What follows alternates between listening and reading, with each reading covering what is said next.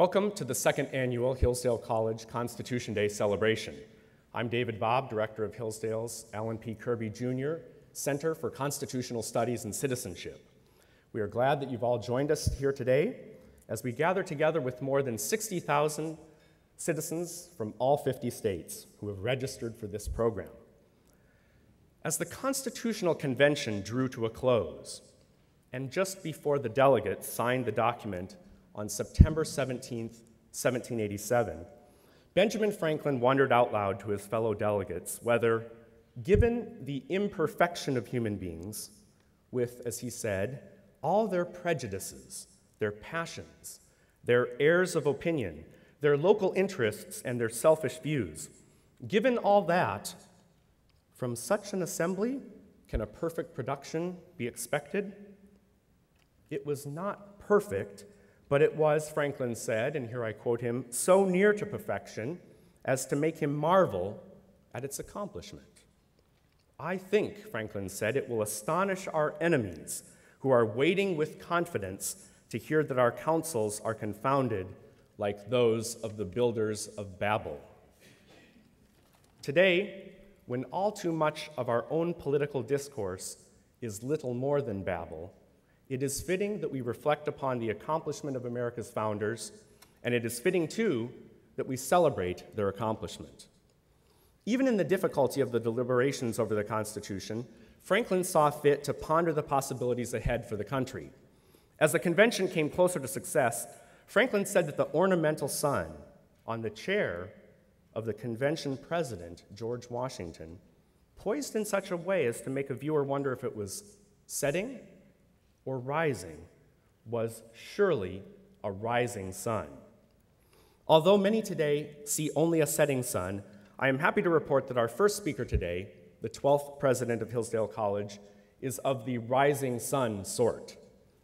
Having served as director of research for Sir Martin Gilbert, Winston Churchill's official biographer, and then later having co-founded the Claremont Institute for the Study of Statesmanship and Political Philosophy, after which he led it for 15 years, Larry Arnn has spent a lifetime reflecting on the demands of politics and the debt we today owe those who founded our country.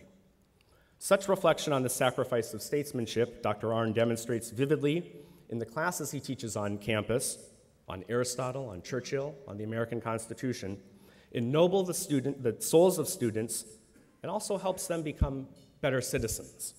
One sees in such study, and in his teaching, a rising sun indeed. I have to say that about the only time one doesn't see a rising sun sort of person in Larry Arnn is if you are a young man on Hillsdale's campus, probably a freshman, and in the college cafeteria happen to be sitting next to the female object of your affection, and then unexpectedly you find yourself on the receiving end of direct queries from the president of the college as to how you, such an ugly and foolish one as you are, could ever be worthy of the adulation of your beloved. As one who is happy to number himself among those who have learned much from our speaker, and yet also relieved that I've never been subject to his pointed questionings in the college cafeteria, I'm pleased now to give you the president of Hillsdale College, Dr. Larry Arnn.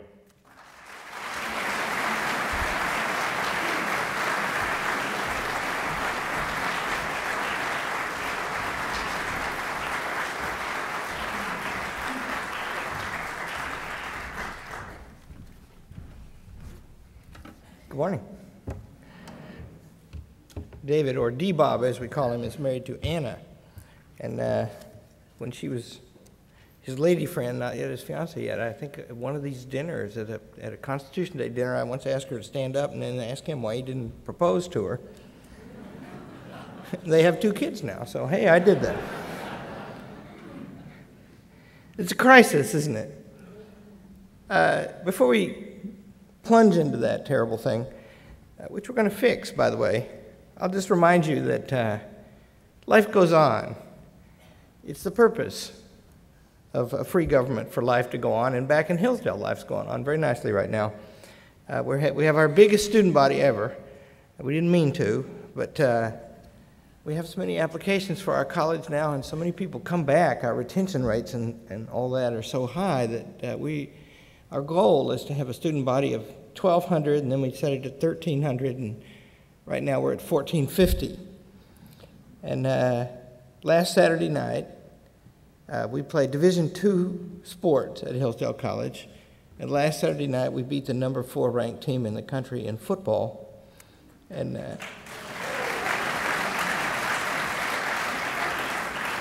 I'm proud about that because you probably know at Hillsdale we're not in the prisoner-taking business. So all of our football players on Monday morning, just like every other student in the college, got busy trying to get through the core curriculum, which is more than half of the time at Hillsdale College. And it means that those kids who did that are smart and hardworking and don't spend most of their time playing football. And that's not true of every college that plays football these days. Now, about this crisis, we've had more than a decade now to get used to it. Churchill said once in the middle of the Second World War, talking about the bombing of London, which by that time had gone on for 3 years. And you know, that means that you get up in the morning and you've been disturbed in the night by the explosion of your neighbor's house. That's bad. And Churchill said of it, eels get used to skinning. Must be terrible to have to lose all your skin every year, but they get used to it. And we're getting used to this, but it's coming to a head. It has 2 parts, one abroad and one at home. The one abroad is easy to state. We just had the anniversary of it. It's a combination of things. A very radical kind of ideology has come into the world for the last 150 or 200 years. And the latest expression of it is radical Islam. And it's like the others. It's utopian. It's a kind of messianic for things to happen here on this earth. They aim for a kind of heaven on this earth. They aim for everybody to be in conformity or compliance all over the earth, and anyone who's not is an enemy. They don't believe in the liberal society, and I'm going to say something about that because those are in crisis too. And they think that they're weak, and they may be right about that. And then something's added to them to make them important because they wouldn't be without this thing, and that is technology has changed the world so very much. And one of the ways it's changed it is it's really cheap to kill people.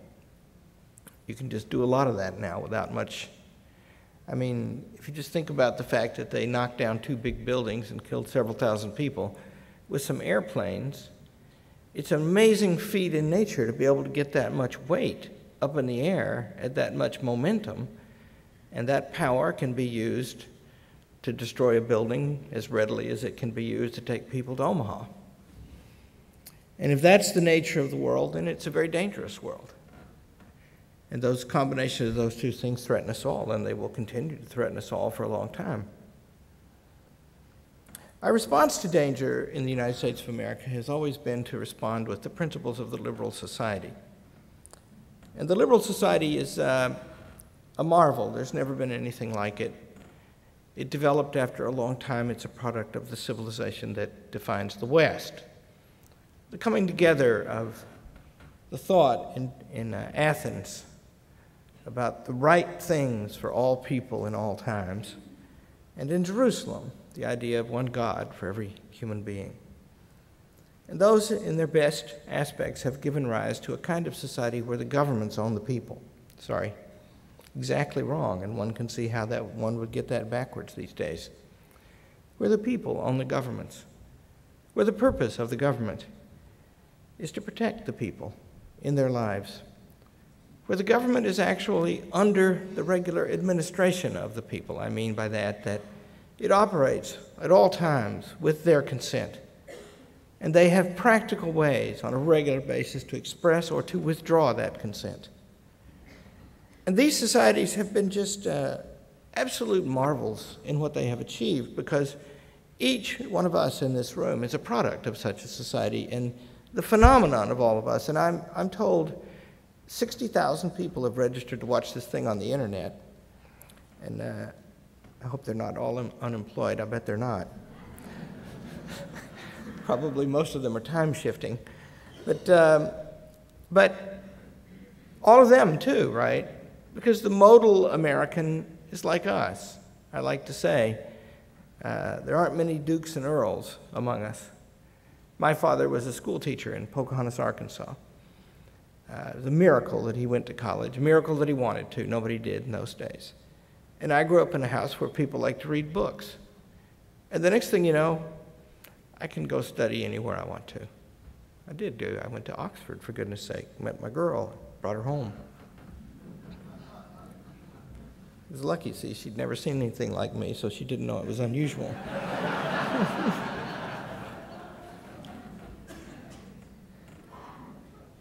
That's the liberal society. And mark the point about it. It's a nexus, its fulcrum, its sensitive point is at the place where the government meet the people. Because for there to be a liberal society, then private people must be in control of the government. This conference is about the Constitution of the United States.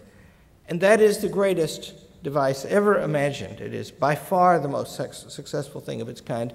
And its specific achievement is to sustain over time a powerful government capable of standing up to our enemies in the world, capable of keeping order in our land, and yet under the control of people who spend most of their time doing something else than being involved with the government. That's amazing. It's a miraculous development. And it's very powerful, this development. Because if you just think about it, as I say, these ideologies that torture the world, and they're related, these ideologies, you know, Marxism and National Socialism, they're forms of a common craziness. But a lot of these radical forms of Islam, they have something in common with that, right? You know, the Ba'athist parties in the Middle East were founded with the help of the Gestapo. It's a historical fact.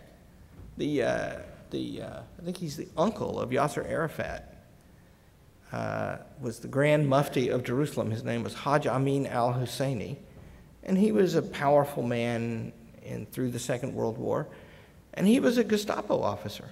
He was in the pay of the Gestapo, and there are lots of photographs. You can look them up on the internet. Hajj, H-A-J, Amin, A-M-I-N, Al-A-L, Husseini. You probably know how to spell that, H-U-S-S-E-I-N-I. Look him up, because there are photographs of him sitting having coffee with Adolf Hitler. These things have something in common, and they're vile. And every time there has been a war between those organized, marshaled regimes, they have been overwhelmed by the power of free peoples. Because here's what happens in a free country. I like to say at our college, which is a joyous place to work and fun and very effective, very successful these days, that the reason for that is that we're all doing it all the time. We have agreed a common end. And it's very difficult to pursue that end, and there's nothing but doubt as you go about it. You never know how to solve whatever problem's coming up because you never have enough knowledge to be sure what the problem is. But you're just much more likely to be successful if everybody's working on it. And by the way, to make a little short contrast, it isn't characteristic of constitutional rule that detailed regulations are passed at the center and then handed down.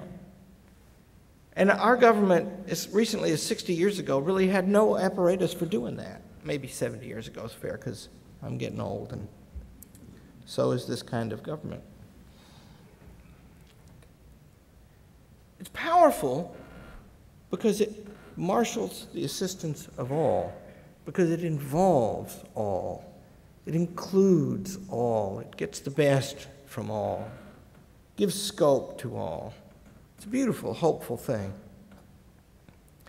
And I say there's a crisis at home because these kind of societies are in trouble. And it's an easy fact. The facts are undeniable. In these liberal societies, where, as I say, the sensitive point is in the connection between the government and the peoples in these societies, these things are facts. These societies are near the peak. They're down a little now, but they're near the peak of their historic wealth. They've never been significantly richer than they are at this moment, and 10 years ago they were richer than they had ever been. They were also richer than any society had ever been. And also it's true that their governments are a larger percentage of their societies in money spent and numbers employed than they have ever been, and those governments are broke. Now think that, right?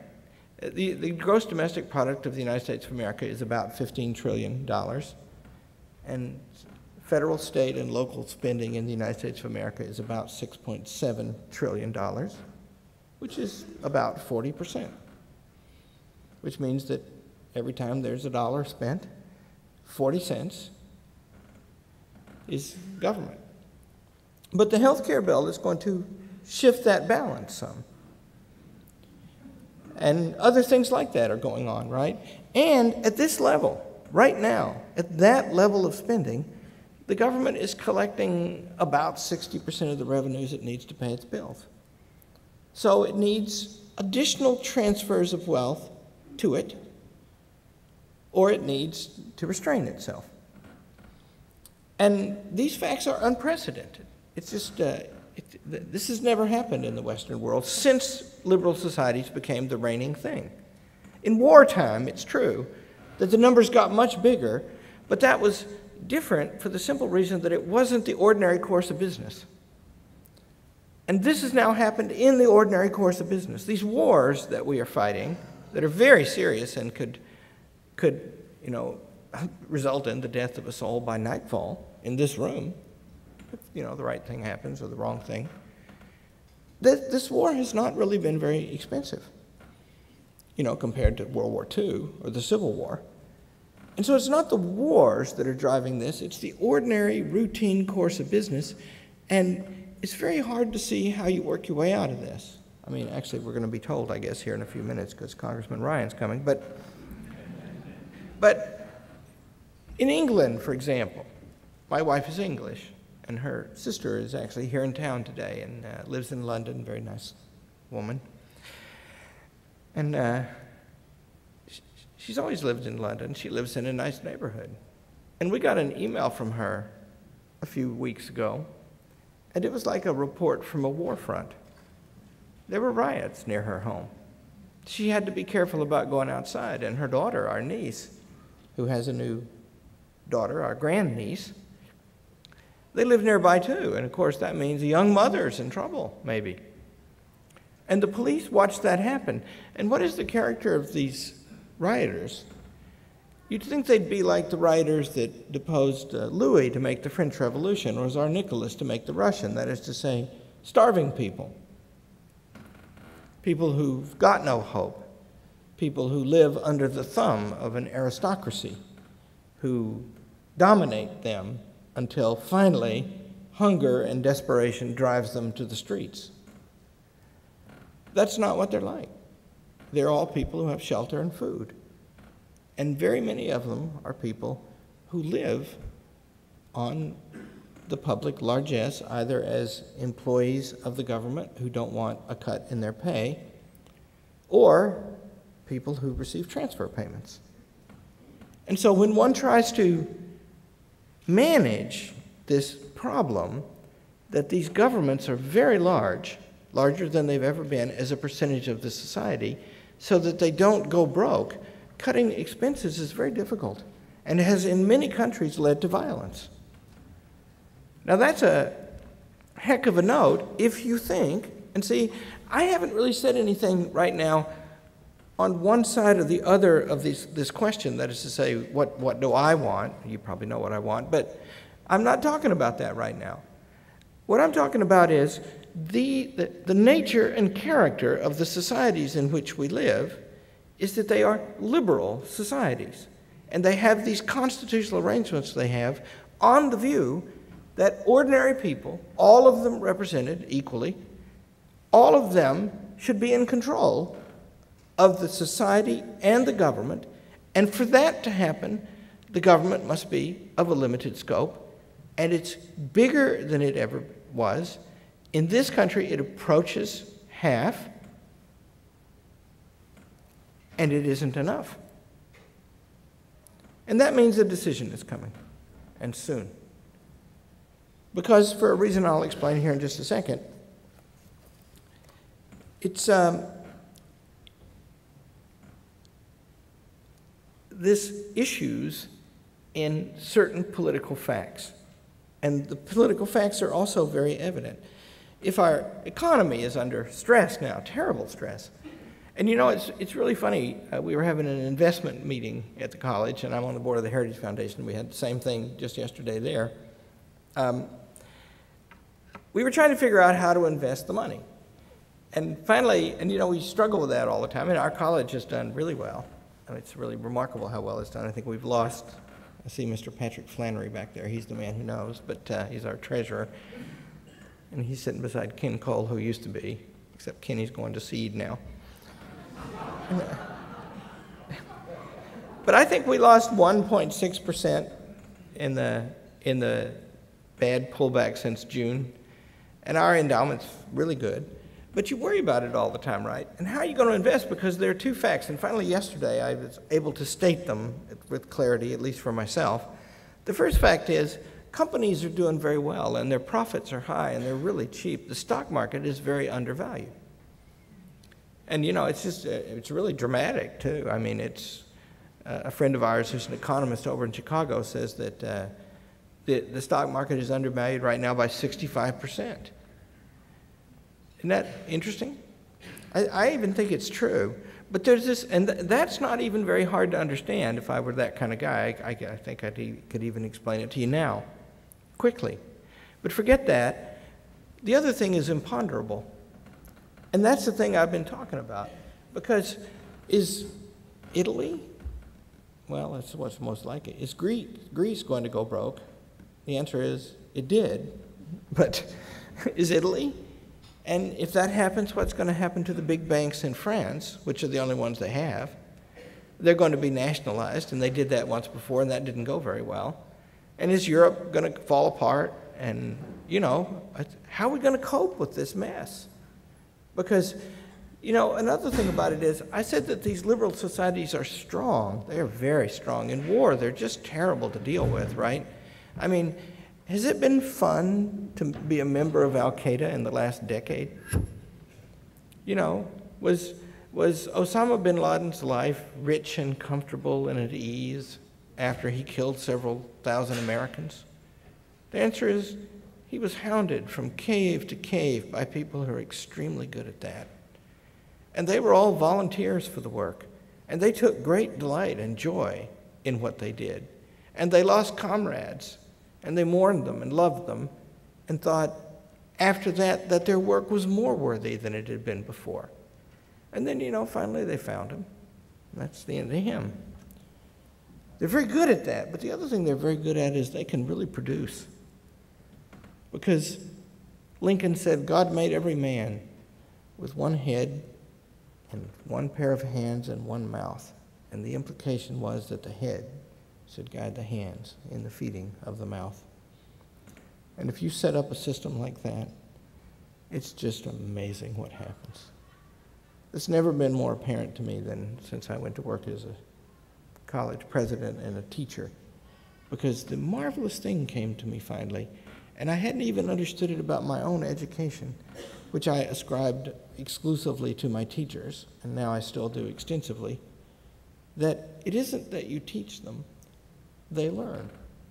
And they have to work so hard to learn, because all that stuff that you know, first you were just so ignorant you couldn't even carry on a conversation, or, you know, you were alive with tension trying to understand what the heck this person was talking about because you never heard anything like that before. At that moment, you're working a lot harder than that person is. Because what he's done is he started out that way, and now he's spent 20 years and 30 years, in my case nearly 40 years, trying to figure a few things out, right? And that means that you see in the classroom, the labor of learning is done by the learner. And if they won't do it, you can't do it for them. And by the way, you love them when you watch them do it. It's fantastic. And you learn, it's an iron fact, it can't be changed, that there is no such thing, and there can be no such thing as an entitlement to an education. Because you can't be given it. by somebody else's work. You can't. Any more than you can be given a living by somebody else's work. You see, and a society that's organized with the understanding of that is very productive. And if we leave that understanding, then at last I'll, begin to talk on one side of the question. I think mostly I haven't. It's hard for me, as you know. If you leave that kind of society, you're not going to produce as much, and it's going to be harder to pay your bills. And then there's going to be more trouble. Whereas if you go back, do you ever hear Steve Forbes give a talk? He's one of my favorite people. You should listen to him if you get a chance. Because he talks about the hopeful side. He'll talk about all these debts. And then he can prove with simple math that if we got our growth rate up a couple of percent, that all these debts would start looking small. Because they're going to have to be paid off over a long period of time. And if you make a small adjustment to how much you earn, then all of a sudden your capacity to do it is just much greater. And how would you make that adjustment? Green jobs is what I think.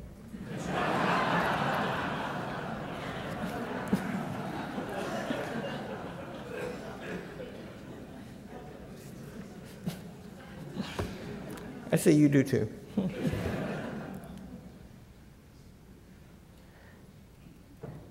We have political stresses, and they're acute, and they go along with these economic and these national security stresses. Because what should happen but that politics has become so very intense now, and for a long time. The 2000 election was decided in the courts.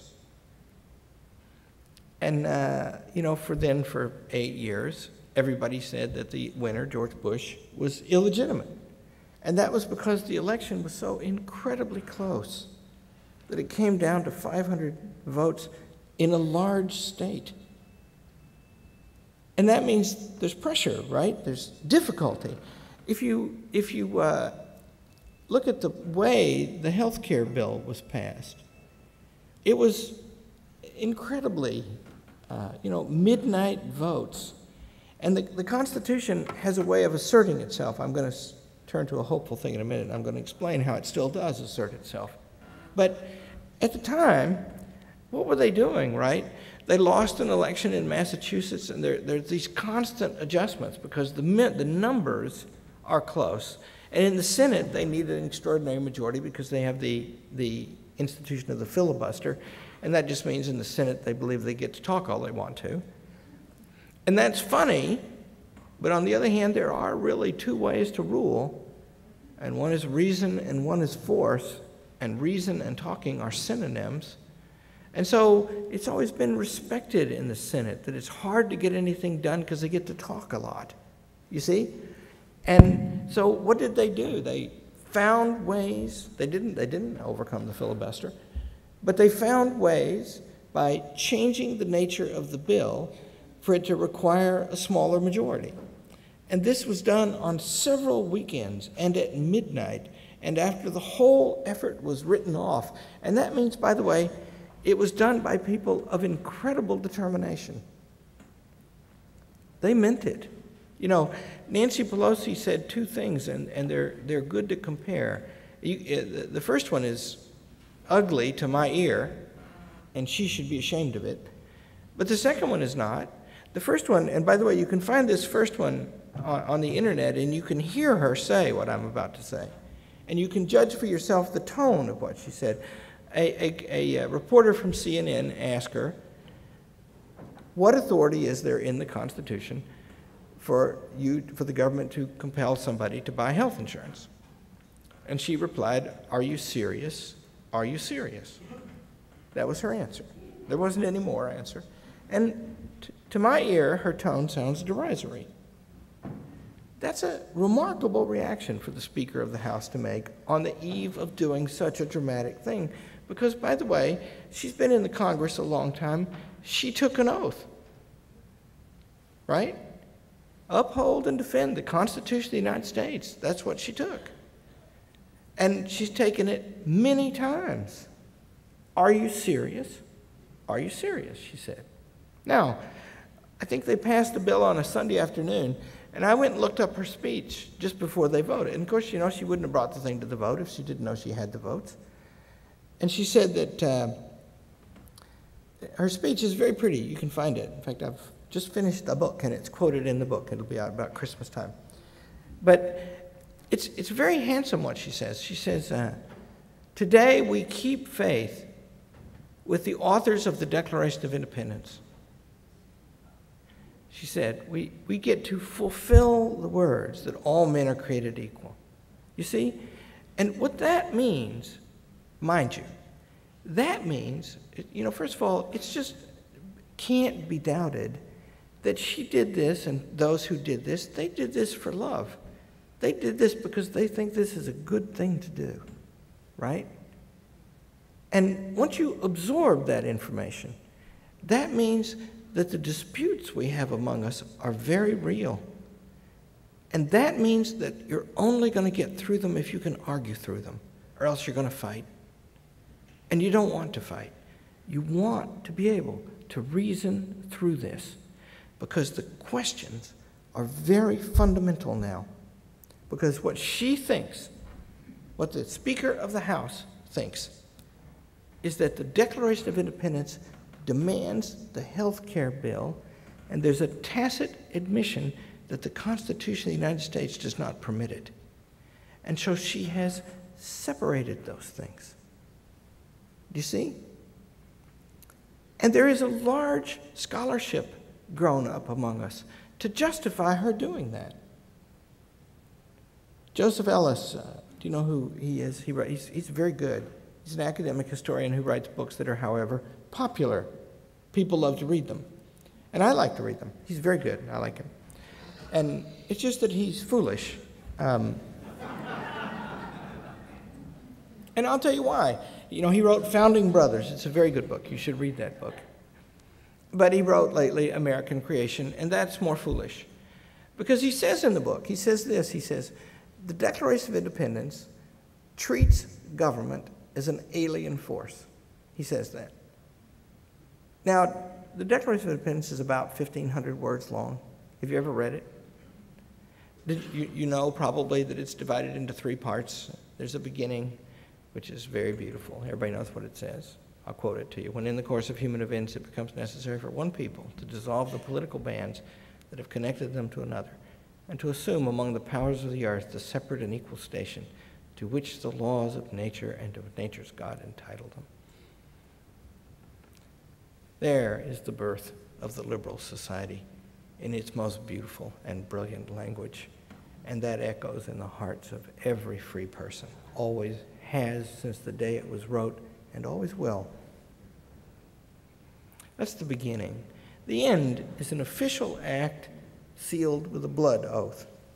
In support of this declaration, trusting to the Supreme Judge of the world for the rectitude of our intentions, we mutually pledge to each other our lives, our fortunes, and our sacred honor. Are you telling me he's here now? No. What are you telling me? That's Kyle back there. He used to be in my class. Now he works for me, and he's not making any sense to me. You want me to talk for 5 minutes? Okay. Some of this is live, and so all of you who are watching on the internet, please pretend that this tape has been edited.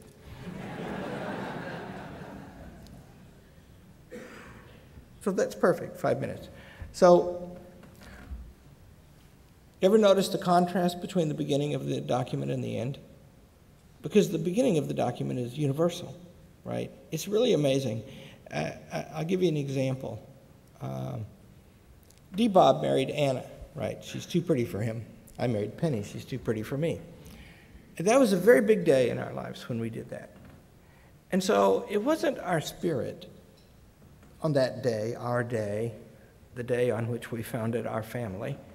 It wasn't our spirit to talk that day about how everybody does this, and when you do this, there's a certain way you have to behave. There are rituals and forms that you have to follow, but of course all of the talk is about how our circumstances are really special. the best wedding I'm accustomed to say now when I go to somebody's wedding, that's the second best wedding I ever saw. Right? Yours would be better than mine, except you didn't get to marry Penny. So you see, we love to talk about what's special, what makes us the thing, what makes our thing the thing, right?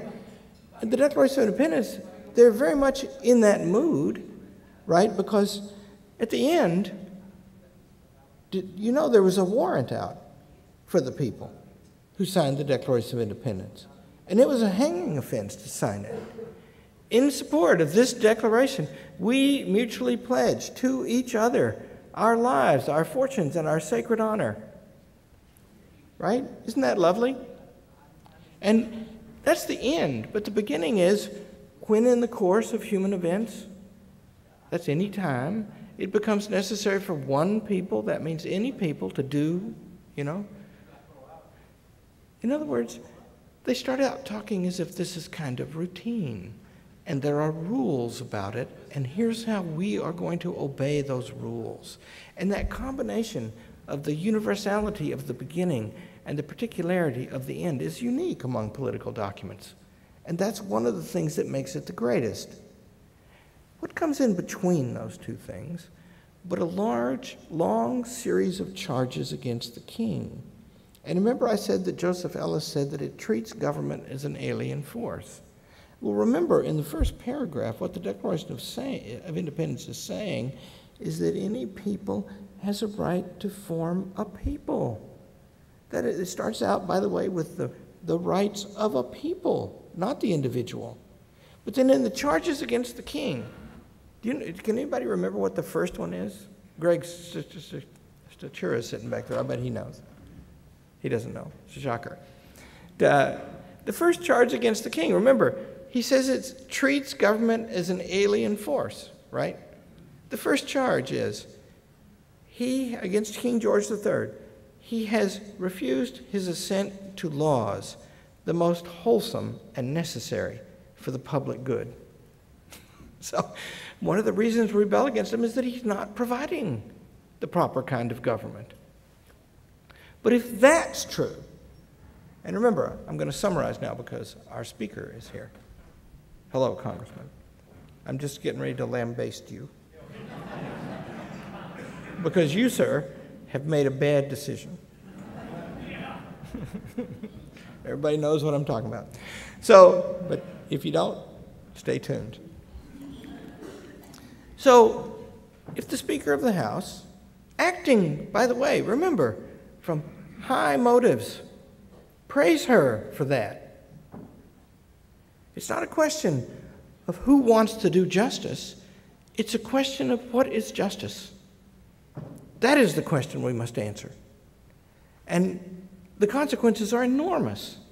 But what she says is she will follow the Declaration of Independence and not the Constitution. And then I quote a historian who says that the Declaration treats government as an alien force, and he goes on in this quote to say that the Declaration and the Constitution are opposite documents, but they aren't. And we're going to have 5 of these lectures, and if you want to watch the rest of them, all of you out there and all of you here, you'll find out that I'm giving several of them, and that what I do is explain how the Constitution of the United States is actually written in the Declaration of Independence, and it has 3 chief aspects. The first is government must be representative. It has to work for us, but also we don't get to be in the government. We can only control it through elections, and because of that feature, the government never has ultimate authority inside itself, nor do the people who have ultimate authority ever get to act except through the government. Representative government is fundamental. Second, the powers of government must be separated. If you just read the charges against the king, it says that he has messed with the judges, and he has messed with our representative institutions in the legislatures, and he's trying to be all 3 things. Of course, the Declaration of Independence mentions God 4 times, and among the 4 mentions are one is each branch of the government: supreme judge of the world, maker of the laws of nature's God, divine providence. The lesson being only in the hands of God would all of the branches be combined. And then finally, the government must be limited. so that the society can be a liberal society. He has sent among us swarms of officials to eat out our substance and oppress our people. It is a form of constitutionalism that is then established in the greatest constitution ever written, and the two documents are, in fact, whenever they speak of rule, synonymous in their meaning. And the great battle is going to be whether they can be united again. Now, our guest of honor is a favorite person of mine, and I'm cranky with him.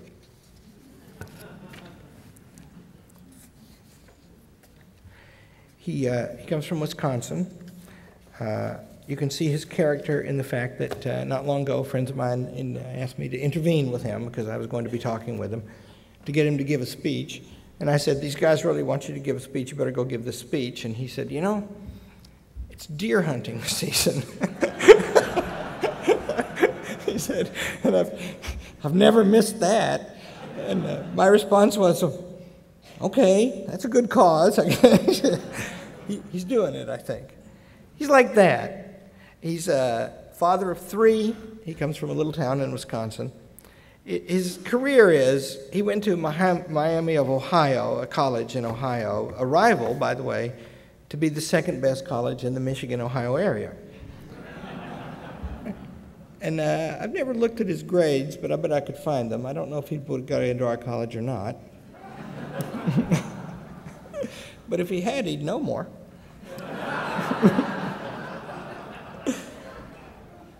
He worked for Jack Kemp and Bill Bennett. He's buddies with the late Jack Kemp, and Bill Bennett and he are still good buddies. He learned a lot from them. He worked for Brownback. He got elected to Congress in 1998. Now, there are just two things to know about him. One is what he's done, and the other is what he is. And I might know what that second thing is. I know what he's done. If it's true that we're in a position where the liberal society may be about to disappear, and if it's true that the sensitive point is in the scale and scope and nature of the relations between the people and the government, then what one would have to understand and know inside and out would be the way that this federal budget works. And that is surely the most boring and hideous subject in human history. Except that now it's also a dangerous subject, so it's not boring anymore. And the person who learns about it, first of all, he's going to have a heck of a mind to be able to know about it. But then second of all, he's going to have courage to speak the truth about it, because to speak the truth about it is to call for things to be reduced that have large constituencies in favor of them. And so that's why so many don't even talk about that subject. And this man has made himself master of it. You know, as no one I have ever seen. Why did he do that? I think it's his character. He's a good listener. He's very well spoken. Things come easy to him. And yet he doesn't seem to become arrogant. He loves his children, thinks he's working for them. Refused to run for president because he's foolish, went to the wrong college. But I was one of those who urged him to do that. And I did that because of the right reason. I don't know if he could win. I don't. I know he's the right kind. And I know when he talks, the people get what they've got coming to them, which is the truth and a chance to choose about it. Welcome, Speaker of the Truth, Paul Ryan.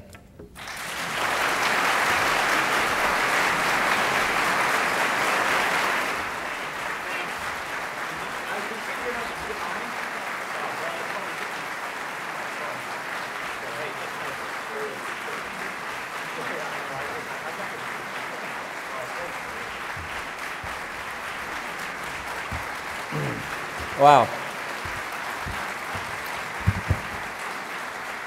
No pressure.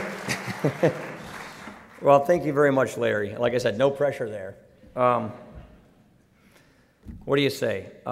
Thank you for that kind introduction. I really appreciate that. And you've been a true friend to Liberty and to me as well. It's always a pleasure for me to speak here to Hillsdale folks. The mission you have here at the Kirby Center in Washington is a great example of what Hillsdale is all about. In the words of James Madison, liberty and learning, each leaning on the other for their mutual and surest support.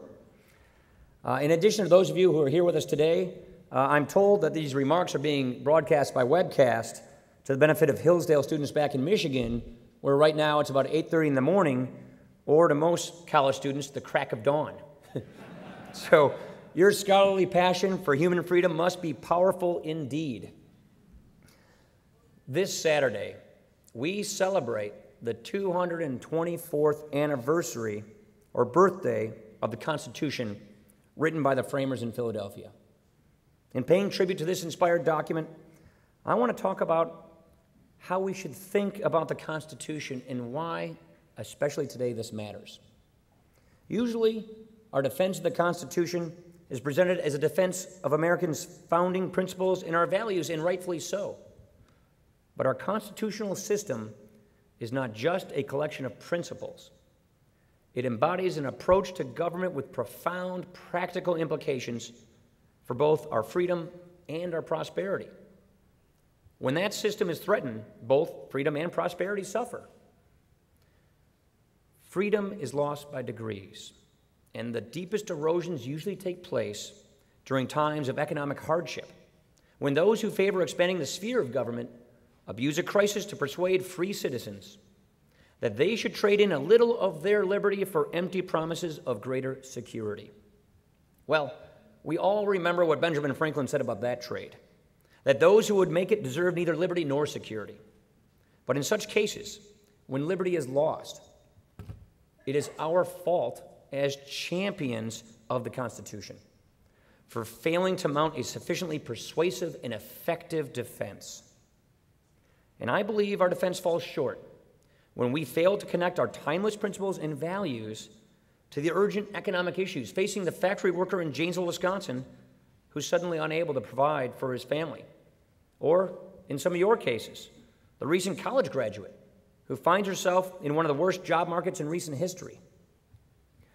We can strengthen our defense of liberty if we remember to keep in mind those who are struggling to make ends meet.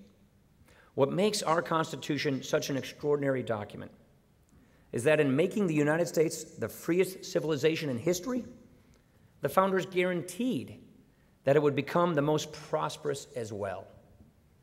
The American system of limited government, low taxes, sound money, and the rule of law has done more to help the poor than any other economic system ever designed.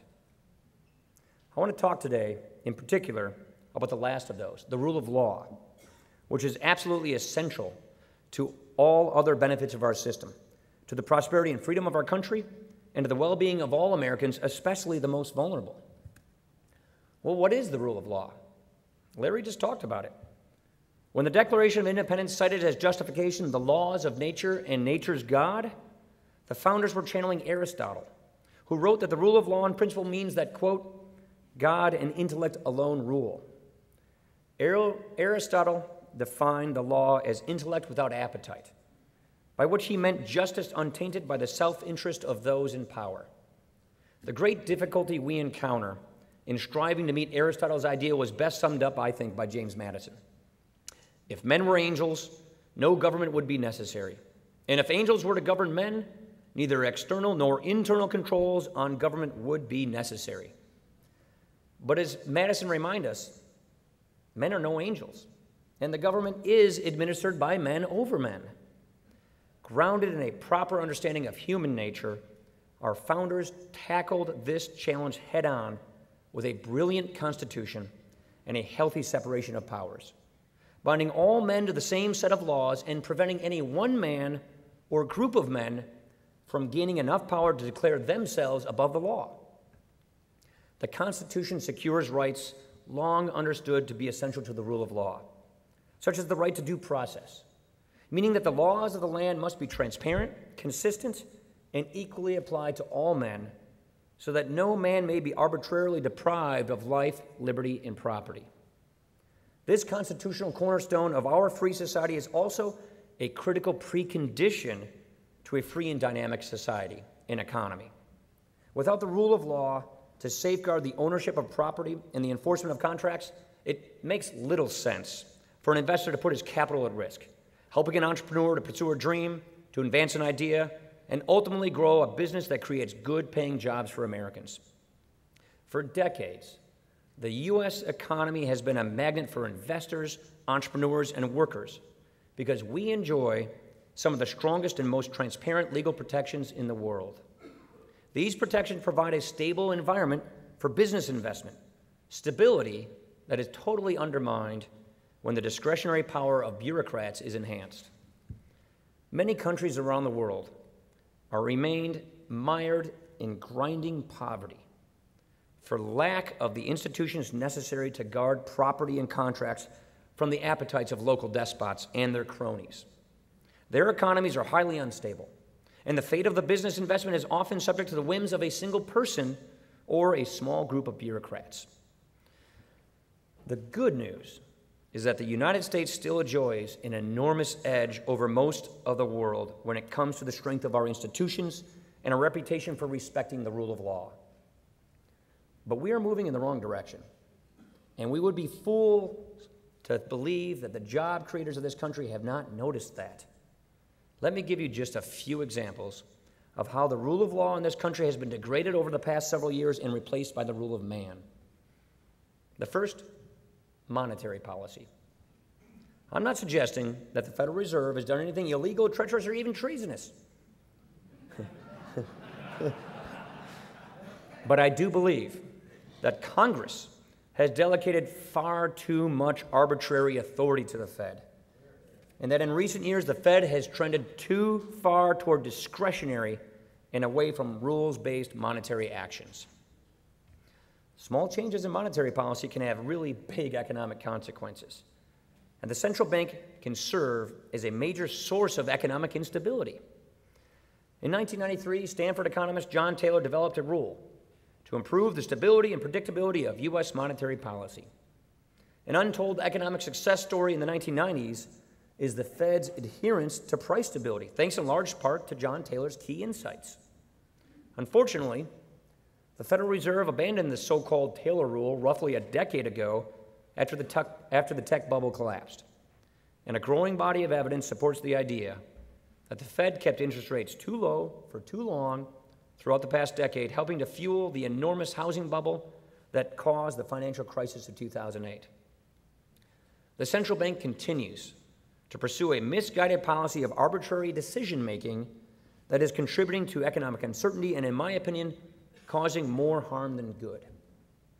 Next, energy and an environmental policy. I think the Obama administration's actions here offer a perfect example of what happens when you concentrate too much discretionary power into the hands of unaccountable bureaucrats.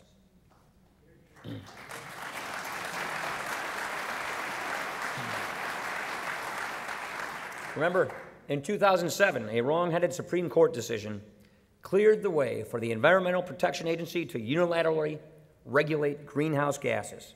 If the agency found that such gases may reasonably be anticipated to endanger public health or welfare, as soon as the EPA's chief from the Obama administration took office, reasonably was unreasonably defined. And the agency issued finding after finding that would produce real economic harm in exchange for distant and dubious environmental ends. Well, with Nancy Pelosi and Harry Reid then running Congress, the administration first pushed for legislation resembling the European Union's cap-and-trade system. Because of the EPA's power grab, affected industries faced the old good cop, bad cop routine. It was either play ball with Pelosi or else the EPA could be counted upon to come up with something even worse. Given the options, it's no surprise that a who's who of big corporations lined up to support their bill once their priorities were met, even though most Americans remain strongly opposed to this legislation. This bill passed the House, but it was unable to overcome bipartisan concerns in the Senate. Cap-and-trade legislation was deemed costly, economically harmful, and ineffective in its means and its goals. But instead of accepting this verdict on its preferred policy, the administration decided to let the EPA carry on with its harmful plan to impose unilateral emissions restrictions on American businesses, which raises the question, why does the Constitution establish a lawmaking body at all? While the EPA has been busy punishing commercially competitive sources of energy, the Department of Energy, under President Obama's direction, has been acting like the world's worst venture capital fund. Picking winners and losers, mostly losers these days, by spending recklessly on uncompetitive alternatives. For evidence, look no further than Solyndra, a solar panel company that recently received $500 million in stimulus-funded loan guarantees. Last month, Solyndra filed for bankruptcy and laid off its employees, and the story just keeps getting worse by the day. The federal government's job is to make and enforce sensible rules of the road so that markets are fair, transparent, and competitive. When bureaucracy is empowered to reward politically well-connected firms at the expense of economically competitive ones, this weakens the rule of law. It wastes taxpayer dollars, and it makes sustainable job creation that much harder to achieve. Another example. We have seen a lot of damaging economic adventurism in the area of financial services lately. TARP was supposed to be confined to a narrow emergency and used to avoid precisely the kind of situation I described at the beginning of this speech, an economic calamity in which politicians promising security in return for a loss of freedom would do enormous damage to the cause of liberty.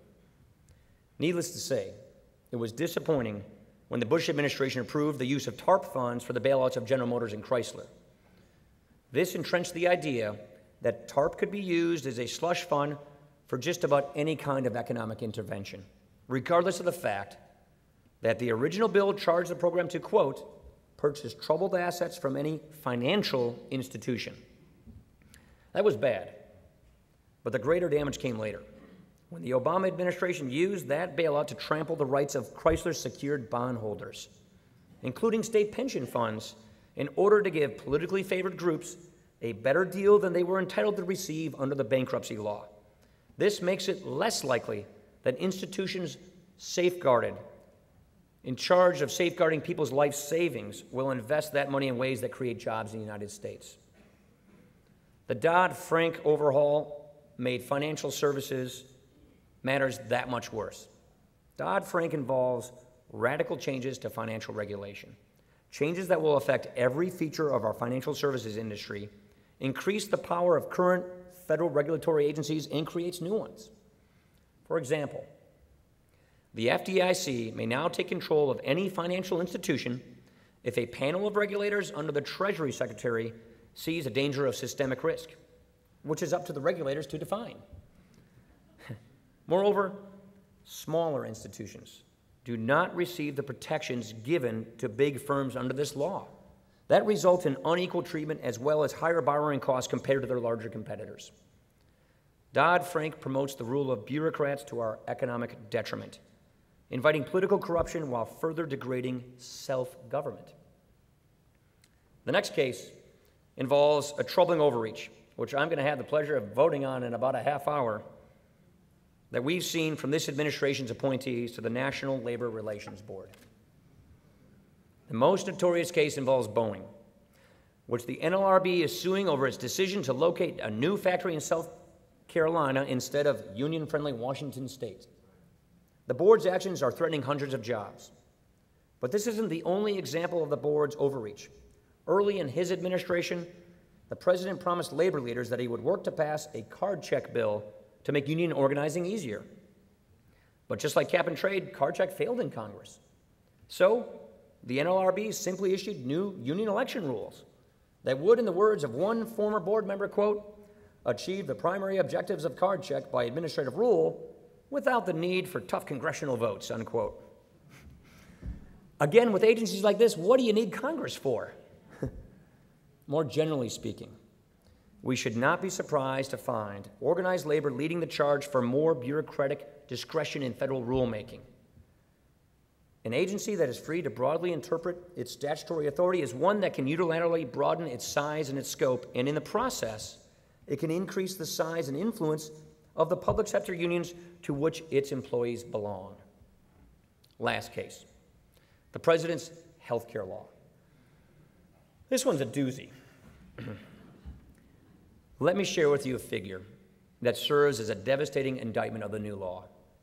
So far, over 1,400 businesses and organizations have been granted temporary waivers from the law's onerous mandates.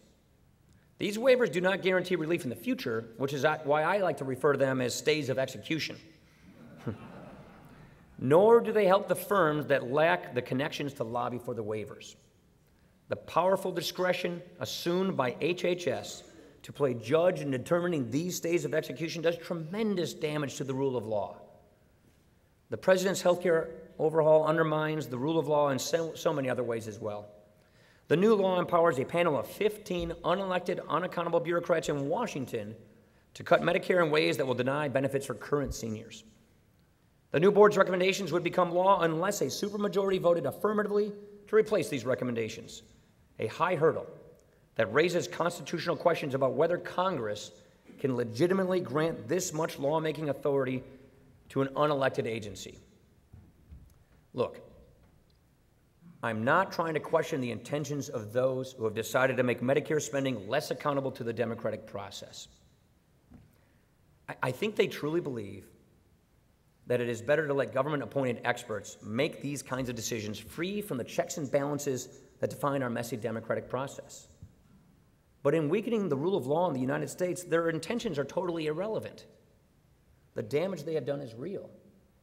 And the relevant question we have to ask ourselves is whether, as Ronald Reagan put it, we believe in our capacity for self-government, or whether we abandon the American Revolution and confess that a little intellectual elite in a far distant capital can plan our lives better for us than we can plan them ourselves. If we succumb to this view, that our problems are bigger than we are, if we surrender more control over our economy to the governing class, then life in America will become defined by a new kind of class warfare. A class of bureaucrats and connected crony capitalists trying to rise above the rest of us, call the shots, rig the rules, and preserve their place atop society. And their gains come at the expense of working Americans, entrepreneurs, and that small businesswoman who has the gall to take on the corporate chieftain. The Constitution's framers knew that there is a human inclination to increase personal power at the expense of law. So they created a Congress as decentralized and an internally divided institution. But they granted it ample authority to secure the rule of law in every case. Congress holds the power of the pen as well as the power of the purse. It has the power necessary to address the attacks on the rule of law in our executive bureaucracies and even in the courts. The Constitution provides us with the power to solve these problems. What we need is the will to do it. The solution, the defense of the rule of law, will have to involve alternative ways to address the public problems that too many of our friends on the left want to solve by simply delegating power to bureaucrats. For every government curtailment of our liberty through the discretion of bureaucrats, there are alternative reforms that could address these same problems within the framework of the rule of law, and indeed they could address these problems more effectively. House Republicans have proposed a policy agenda to do just that, reclaiming America's exceptional promise, charting a path not only toward fiscal sustainability but also to renewed prosperity, restoring the rule of law, reducing the influence of bureaucrats in the lives of Americans, and empowering them to take more control over their own lives is central to the budget we passed earlier this year. In fact, such reforms go hand in hand with our efforts to lift the crushing burden of debt, to secure our social safety net, and to spur job creation and sustained economic growth for all Americans. In monetary policy, Congress must refocus the Federal Reserve on price stability within a clear, rules-based system, because businesses and families alike need sound money to invest, to grow, and to prosper. In energy, Congress must limit the EPA's discretionary power to impose a unilateral of the job-destroying cap-and-trade system. In financial services, Congress needs to establish a regulatory environment that is fair, predictable, and reasonable. In labor policy, Congress needs to rein in an agency that is threatening job creation by overreaching its mandate, and to make sure that we have a public sector that works for the people it serves and not the other way around. And in health care, we just need to repeal the President's new disastrous health care law.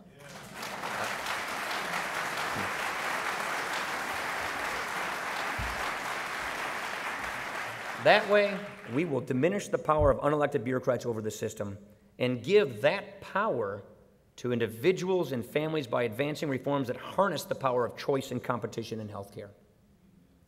Rather than increasing the size and scope of central administration, let us champion an agenda guided by the American idea of equal rights under law. Let's begin to remove the hurdles that government has erected. Legislative reform should empower people, families, and communities, not bureaucrats and their cronies. The American idea unites liberty and law in a bond that must never be severed. America can win back the promise of individual liberty, a promise we have and we have continued to shed blood to defend.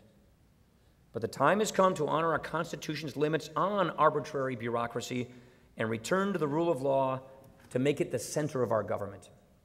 And looking out here on the faces today, and knowing that some of you woke up at the crack of dawn at 8:30 a.m. to watch online, I am hopeful, I am confident and optimistic, because of Hillsdale and others, that a new generation is coming to the study of politics with a real appreciation to the Constitution and its centrality to ensuring justice and security in our communities, to promoting the welfare and prosperity of all people, and to securing the blessings of liberty to ourselves and for our children.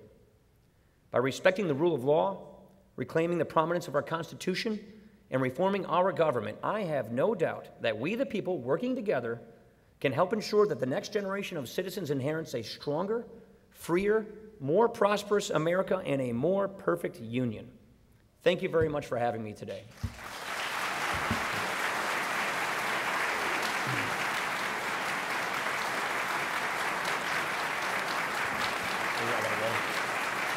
Thank you.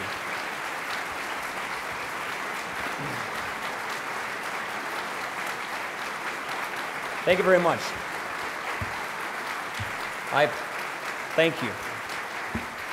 I apologize. I intended to stay and do Q&A, but a vote is being called to rein in the NLRB and to swear in 2 new members of Congress, and I don't want to miss those 2 events, all right? So thank you very much. I appreciate it. Thank you.